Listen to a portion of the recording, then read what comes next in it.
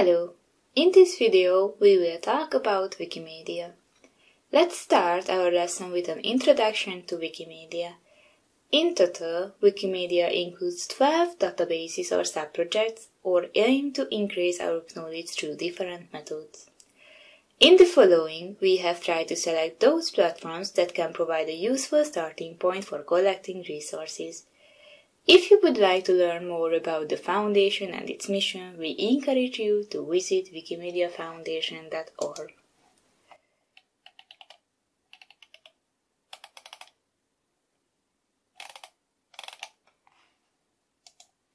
The best known of Wikimedia project is Wikipedia, a multilingual, open content, open community edited word encyclopedia. But let's look at some other useful examples from the databases. Let's start our example with the Wiktionary. The Wiktionary is a multilingual dictionary with multiple functions: dictionary of definitions, dictionary of synonyms, a dictionary of antonyms, and a collection of sayings. It aims to include as many words as possible in as many languages as possible. For example, look up the term library.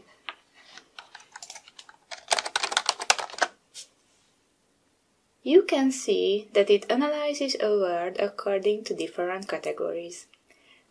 Among other things, we can find different etymological meanings, its meaning as a noun,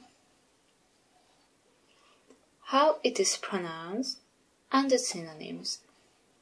Let's continue with Wikispaces. The aim of Wikispaces is to catalog all the animal and plant species on Earth that are alive or extinct. It is useful to know the Latin name of the plant or animal, and also that the database is mainly in English. As an example, we show the datasheet of the blackbird, or in Latin means Tortus merula, on the wiki page.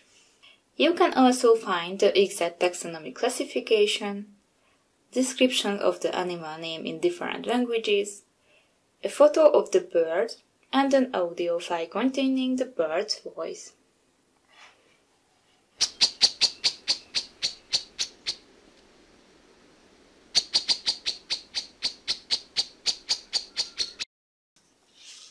Let's continue with Wikisource. A Wikisource is in fact a public domain library. It aims to collect free, open source text through voluntary and collaborative work. This means that it is a repository of various digital texts such as novels, short stories, plays, poems, songs, letters, travel writings, non-fiction texts, speeches, and so on. Look for Charles John Huffam Dickens, for example.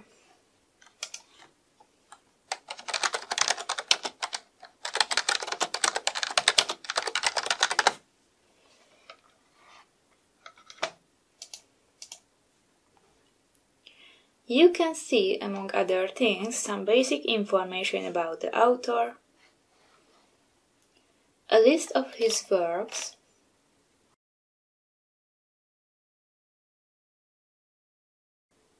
his works in various genres, works about him, and so on.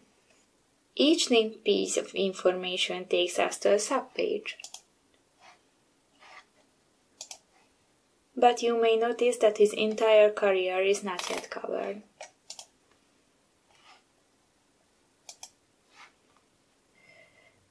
Both on author page and on page of his works, you can see the public domain mark, which is this case in works on a global level since the author has been dead for more than 100 years. As the indication shows, works that have been printed later may fall under copyright protection. Let's take a closer look at A Christmas Carol. You can see a picture of the cover, the title page, and the content. You have to click on a section to see extracts from the work. Wikiversity is a learning community, collaborative effort of teachers and students to promote individual and collective learning. If you want to learn about a new topic, you can find information on Wikiversity or ask questions in the Wikiversity colloquium or in real time via Wikiversity Discord. Let's look at medicine. You will find, among other things, a general definition of the meaning of this term, a source and a categorical breakdown of the different types of medicines. If you select a category, of course, there are also some branches that are not yet elaborated in details, as this is also an evolving branch of the Wikimedia databases, but it can be an interesting starting point for your research. Some pages is really detailed too. Finally, as a special feature, we recommend Wikifandom pages, fun communities which collect information about a film, book or series in a Wikipedia technology and layout. Examples include Game of Thrones, Twilight, Lord of the Rings or Harry Potter. You can find everything about Harry Potter in these pages. Thank you for your attention. Have a good search.